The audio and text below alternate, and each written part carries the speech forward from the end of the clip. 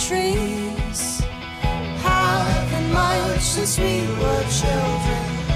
The shaking limbs tend to end up getting broken.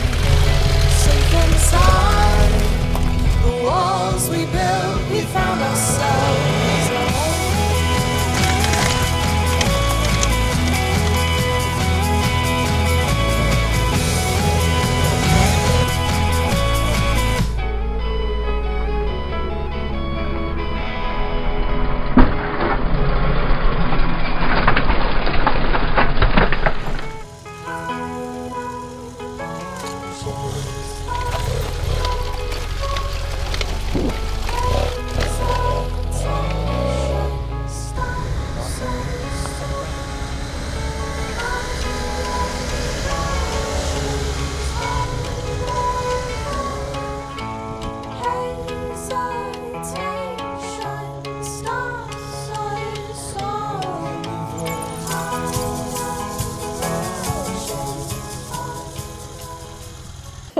Hi, my name's Amy Harburg. I'm from Sydney, Australia.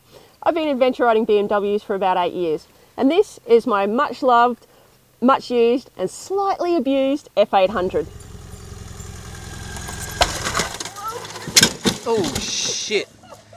Yay, I fell off my bike again. Well, I had a little bit of an off down the rocks, and I just got back up, and then I went over and I did it a couple of more times just to make sure I could do it properly. You know, adventure riding, things don't always go smoothly the first time, and sometimes you have to go down rocks like that, so you have to be able to sort of master getting up and just doing it again. It was good fun. Oh, well, it was quite a long time ago. I saw Long Way Round, and from the moment I saw that, I thought, that's what I want to do, and that's the bike I want to do it on. It wasn't until many years later that about 8 years ago, I bought my first BMW, and that was an F650 Funduro.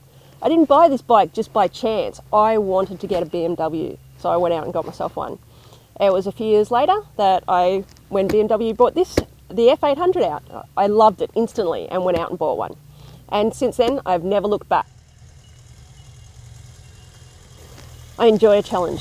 You know, sometimes I'm not successful at it, but you just get up and try it again. That's what I love doing. That's what I love about motorbike riding and riding these GSs.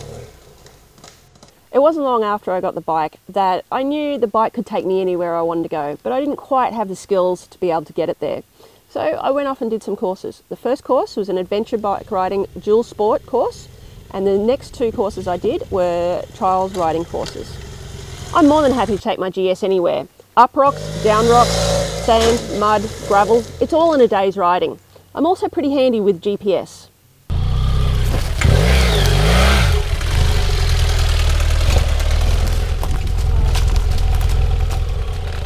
When I participate in the GS safaris, the standard GS safaris, there's usually up to about 9 girls. But on the 2 enduro safaris, I'm the only girl to have done it. It makes me very proud that I'm the only girl to have done it, but I'd love to see more girls getting out there and doing it. I've ridden the APC.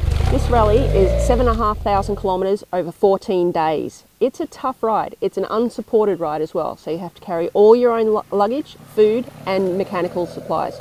If you get a flat tyre, there's no one there to fix it for you. You have to do it yourself. If you break down, you have to fix your bike yourself.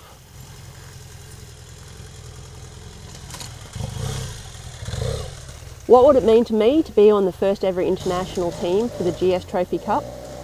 Wow, what an experience, an opportunity that is. Firstly, not only just to encourage women into riding, it'd be great to see more women out there, and by showing that these bikes are the perfect bike for women to get out and start adventure riding. That would be incredible.